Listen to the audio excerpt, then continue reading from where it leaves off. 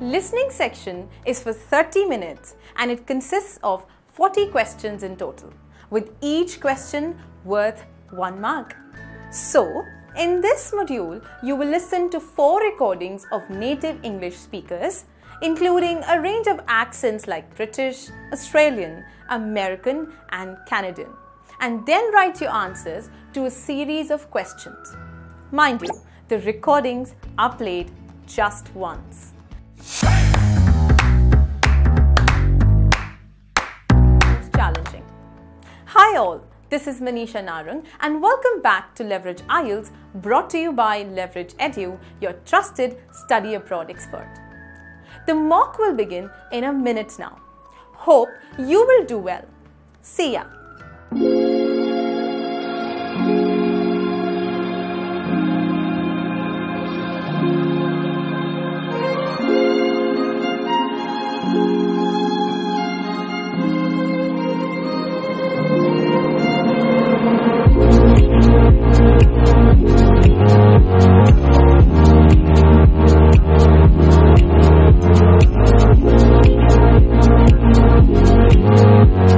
In this test, you will hear a number of different recordings, and you will have to answer questions on what you hear.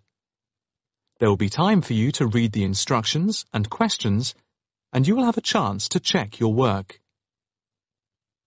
In the IELTS listening test, the recordings will be played once only. The test is in 4 sections. At the end of the test, you will have 10 minutes to transfer your answers to an answer sheet. Now turn to Section 1.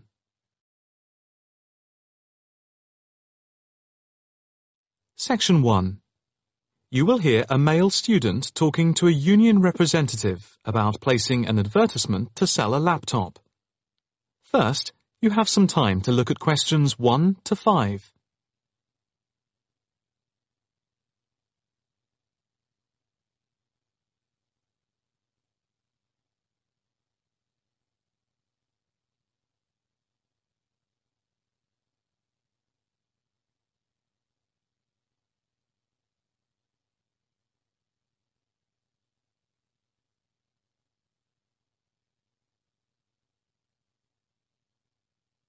You will see that there is an example which has been done for you. On this occasion only, the conversation relating to this will be played first. Hi, I'm Debbie. How can I help? Hi, my name's David. I'm just looking to place an advertisement on the main union notice board to sell a laptop and a few accessories if that's possible. The answer is advertisement. So, advertisement has been written in the space. Now the test will begin. You should answer the questions as you listen, because you will not hear the recording a second time. Listen carefully and answer questions 1 to 5. Hi, I'm Debbie. How can I help?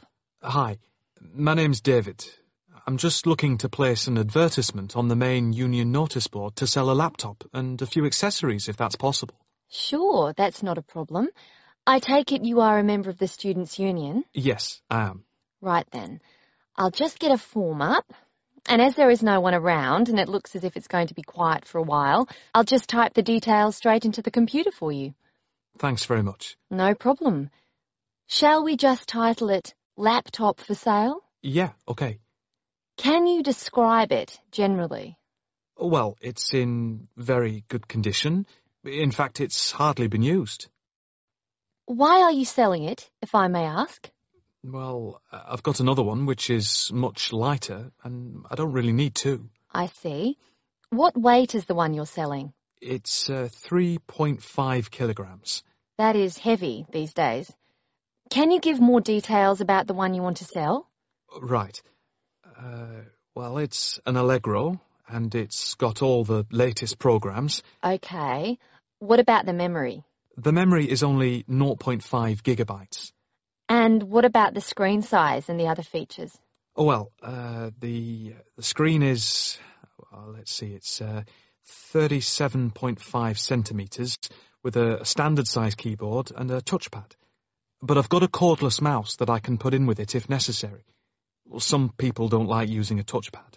What about ports or holes for attaching things to the laptop? It's got 2 ports. More modern laptops have more than 2 ports for all the extra attachments. They do. Let's see, what else is important? The battery lasts for 2.5 hours, which is okay, but not enough for long train journeys. But one thing is that it's not wireless. Right, okay, not wireless. Before you hear the rest of the conversation, you have some time to look at questions 6 to 10.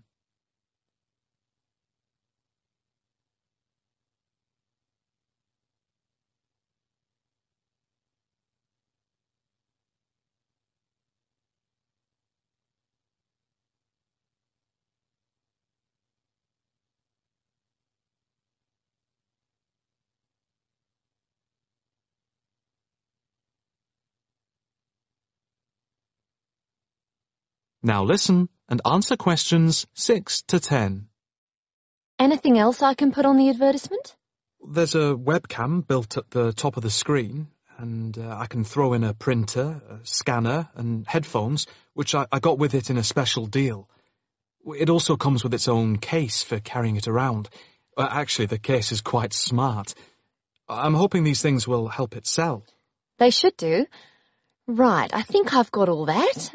How much do you want for it? That I'm not sure about. It's worth about £900 to £1,000 new. Yeah, but you won't get that much if it's used, and even if it's in good condition. What about £500? I doubt if you'd get as much as that. More like £200 or £300. If you look at the notice board, there is one on there which is comparable to yours, and it's not more than about £250, I think. As little as that? I'm afraid so. Shall we say £300? OK, put that. Can I take some contact details for the advert? The name's David Bristow.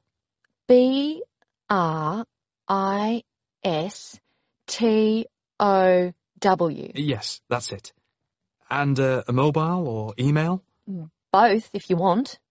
It's DIB7791@hotmail.com. OK, and the mobile? That's 09875 423387.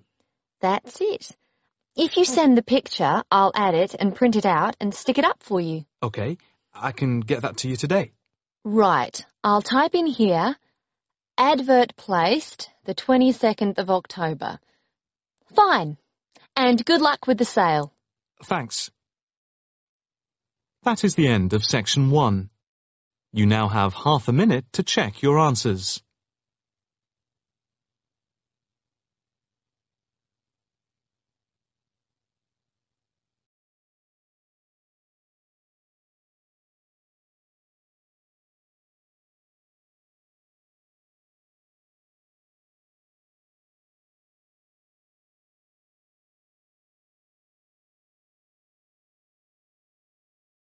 Test 1, Section 2. You will hear an accommodation officer telling students about different halls of residence. You now have 30 seconds to read questions 11 to 15.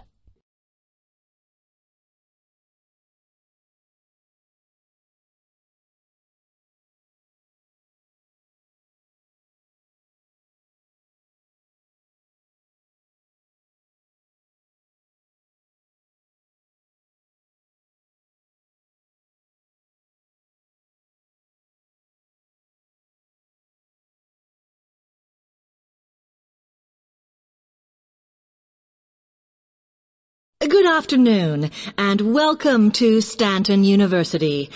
I'm here to tell you about the various halls of residence we have available, should you choose to come here. We aim to offer accommodation in halls to all first-year students, and you'll find there's a good variety to choose from. First of all, there's Brown Hall, which, as you'll see, is not the most modern of buildings, but it is very popular with some students.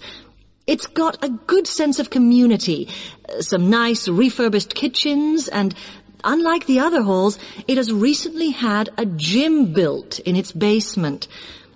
Another option is Blake Residence, which is built like a large house, and so everybody cooks and eats together. It has its own sectioned-off bit of private garden and is even more peaceful because this is an all-girls residence. Although, of course, boys are allowed to visit the hall and, I understand, frequently take part in cooking dinner. The largest hall we have is Queen's Building, and this has been upgraded recently. The original parking area has been built on so that the hall now has a large common room, and each bedroom now has its own shower room, which many students regard as a real bonus. A further option is the Parkway Flats, which won an award for design in its day, and this building now has a preservation order on it. This has meant that only a limited amount could be done to upgrade it, and the surrounding area is important, so parking is not permitted around the flats. However, the flats do have many extra facilities, such as a special computer room, a small library, and a self-service restaurant. The cost of breakfast, lunch, and dinner is covered in the fees for this hall, so it does look a bit more expensive. The last residence we can offer you is Temple Rise, which again is slightly more expensive than other halls as the rooms are larger. This has got very lovely views across to the coast, and this more than compensates for the fact that bathrooms here are shared between 6 students. However, the hall has domestic staff who clean the rooms once a week, so this is perhaps an attractive option for the messier amongst you. You now have 30 seconds to read questions 16 to 20.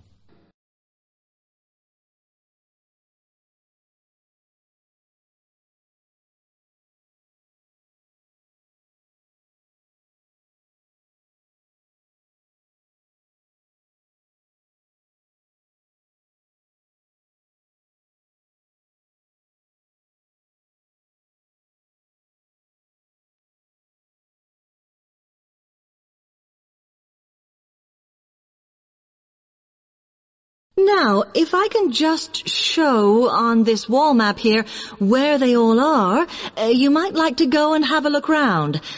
If you come into the main university entrance, at the first junction, you'll find that Brown Hall is on the corner opposite the theatre. So you're nice and near the station here, though I think it can get a bit noisy with traffic. The same applies to Blake Residence, which is directly facing the junction to the university entrance. These halls are often used by medical students and such like, as they're out all day, so don't notice the noise. Anyway, if you then walk along Campus Road towards the main circle, you'll see the library on the corner, and Queen's Building is just past that as you head north. You will find that it is quieter here, and you may get fewer visitors. By the way, the circle is quite a feature of the campus, as it's set into the hills and has a brand new sports center in the middle. It's worth going to look around it. Now, the Parkway Flats are on the opposite corner to the library, facing the circle, as you head towards the main buildings. The main buildings are only about a 5-minute walk from here, and places in these halls go quickly, so my advice is to reserve your place as soon as possible. Then Temple Rise is inside the circle, next to the sports center, but further from the main university buildings. Now, if you'd like to go off and physically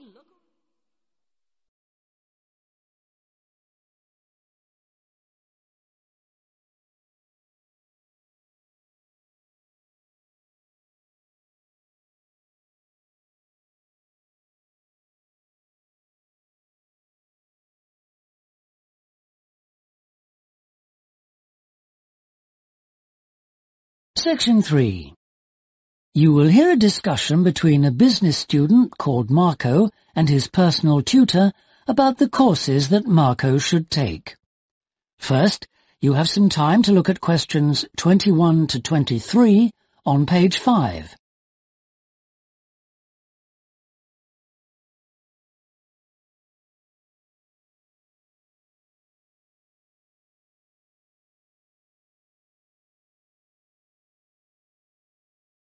Now listen carefully and answer questions 21 to 23. Hi, Marco. Come in. Thanks. I've got a bit stuck trying to select courses for next semester. Could you help me, please? Of course. Sit down. Oh. First of all, most people just go for the areas of business that they're interested in. But even if something doesn't look very stimulating, it's important that you can use it once you get a job. It's not much good choosing areas that aren't going to be helpful later on. Right. I want to go into management, so I'll need to think about that. And should I start specialising in a particular area yet? I don't think that's wise at this stage. It's better to aim for a wide variety of subjects, especially as management covers so many possibilities. You shouldn't be limiting your choices for later on. Yes, I see. You should also look at how the course is made up. Will you have regular seminars and tutorials, for example, as well as lectures? OK. Some of the lecturers are quite big names in their fields, aren't they? Mm-hmm. Should I aim to go to their courses? Well, remember that the lecturers who aren't well known may still be very good teachers. I'd say we have a consistently high standard of teaching in this department, so you don't need to worry about it. Before you hear the rest of the discussion, you have some time to look at questions 24 to 30 on pages 5 and 6.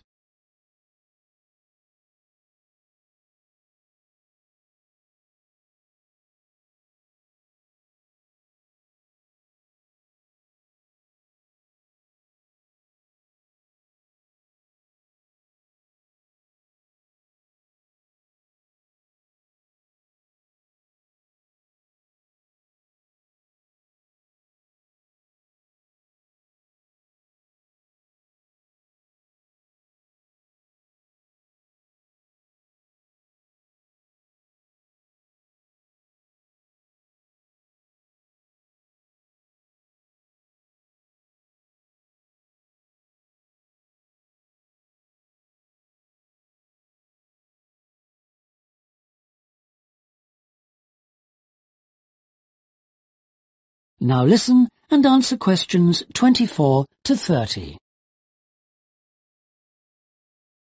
Good. Well, that's a great help. Now, last time we met, you mentioned doing team management, didn't you? That's right. I'm still quite keen on the idea. Mm-hmm. The trouble is that because of changes in the content of various courses, team management overlaps with the Introduction to Management course you took in your first year. Oh. So what you learn from it would be too little for the amount of time you'd have to spend on it. I'll drop that idea then.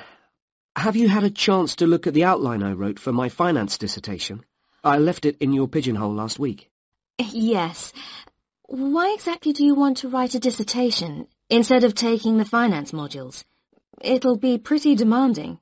Well, I'm quite prepared to do the extra work because I'm keen to investigate something in depth, instead of just skating across the surface. I realise that a broader knowledge base may be more useful to my career, but I'm really keen to do this. Right. Well, I had a quick look through your outline, and the first thing that struck me was that you'll have to be careful how you set about it, as the way you've organised it seems unnecessarily complex. The data that you want to collect and analyse is potentially valuable, but you'll need to narrow down the subject matter to make the whole thing manageable. OK. I'll have another look at it. I was talking to Professor Briggs about it yesterday, and I got some more ideas then. For part of the dissertation, I was thinking of trying to persuade finance managers from 3 or 4 companies to let me ask them about their company finances. If not, I think I'll have to change to another topic. Well, go ahead then. I could give you some names. Thanks. Now, let's talk about practicalities.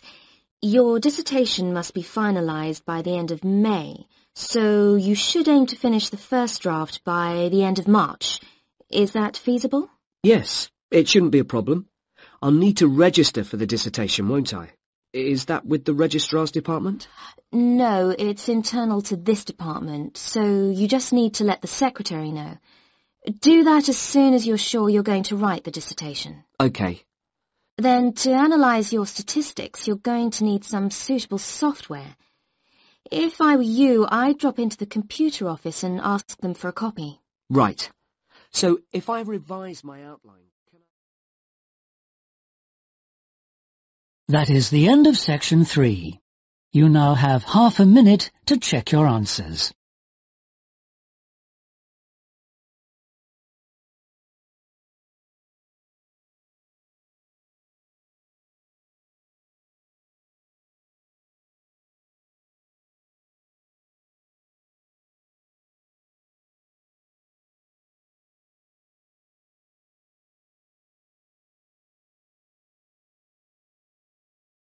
Now turn to Section 4.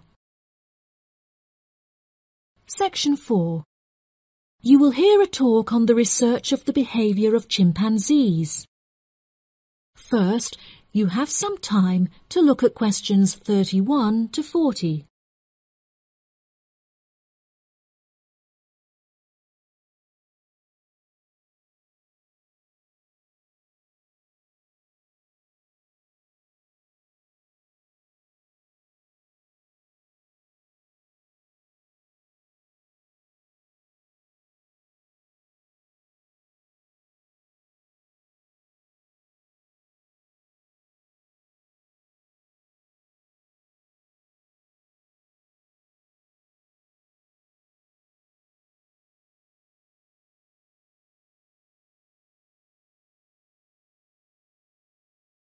Now listen carefully and answer questions 31 to 40. Welcome back to my series of short lectures on apes. Today we will examine recent and historical breakthroughs on the behaviour of chimpanzees, otherwise known as chimps. The word chimpanzee is an umbrella term for two different species of apes in the genus Pan, which are the common chimpanzee or Pan troglodytes found in West and Central Africa, and the bonobo, or Pan paniscus, which are found in the forests of the Democratic Republic of the Congo. Chimpanzees belong to the Hominidae family, together with gorillas, orangutans, and indeed humans. Current research tells us that the chimps broke away from the human branch of the Hominidae family approximately 6 million years ago, and remain the closest living relative to humans to this day. More modern researches into chimpanzees have centered on their behavioral characteristics, once all biological and genetic factors have been ruled out. In this way, scientists have unearthed an unfathomable amount of similarities between human and chimpanzee behavior. Although much of this research has taken place through observation of captive chimps, the results are widely seen as an authoritative reflection of chimps living in the wild. Chimps live in large so-called communities comprised of many male and female members, with the social hierarchy determined by an individual chimp's position and influence. Through such research, scientists have found that chimps learn and adapt through observation of others' behavior. Once in power, the alpha male is often seen to alter its body language in order to retain power. For example, he might puff himself up in order to intimidate others, while lower-ranking chimps are noted to behave more submissively and holding out their hands while grunting. Female chimpanzees also have a distinct social hierarchy, with high social standing inherited by children. It is not unheard of for dominant females within a community to unite and overthrow the alpha male, backing another in his place. James Diamond, in his book The Third Chimpanzee, suggests that chimps should now be reclassified in the genus Homo instead of Pan, and there are many arguments still in favour of this. Male common chimpanzees are, on average, 1.7 metres in height, weighing 70 kilograms, with their female counterparts being somewhat smaller. By comparison, the bonobo is slightly shorter and lighter, but with longer arms and legs. However, both species walk on all fours and climb trees with great ease. Jane Goodall made a groundbreaking discovery in 1960 when she observed the use of tools among chimpanzees, including digging for termites with large sticks. A recent study claimed to reveal that common chimpanzees in Senegal have been using spears sharpened with their teeth to hunt. However, these reports remain unsubstantiated. Researchers have witnessed such tools, namely rocks, being used by chimps to open coconut shells, and indeed crushing nuts with stone hammers. As scientific technology has developed, so too has our knowledge of the sheer extent of the chimp's intelligence. Research has now shown that chimps have the capability to learn and use symbols, and understand aspects of the human language, including syntax, as well as numerical sequences. As I mentioned earlier, the umbrella term chimpanzee is comprised of the common chimpanzee and the bonobo. These two subspecies are divided along the Congo River, with the common chimps living on one side and the bonobos living on the opposite side of the river. Over the past few decades, both of these subspecies have witnessed an alarming decrease in population density, with animal activists now working harder than ever to protect those remaining and encourage procreation.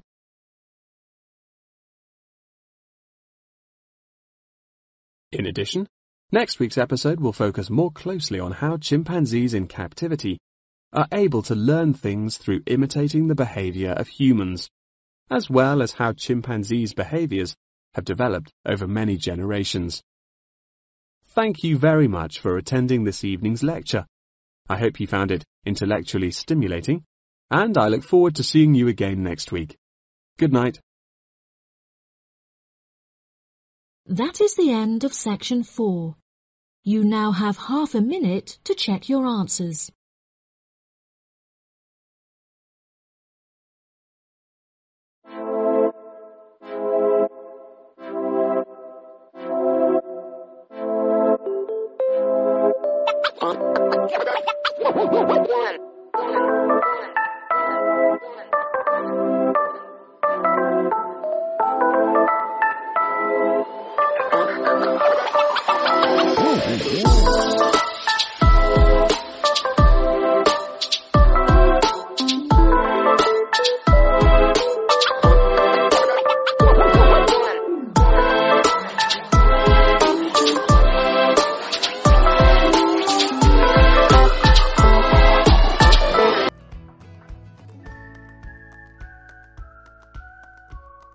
This was the mock, guys. Hope you scored well. Don't forget to comment down your score so in the coming videos you can see your progress. Stay tuned for more content and don't forget to like, share and subscribe. Hit the bell icon to make sure you are notified of all the upcoming videos.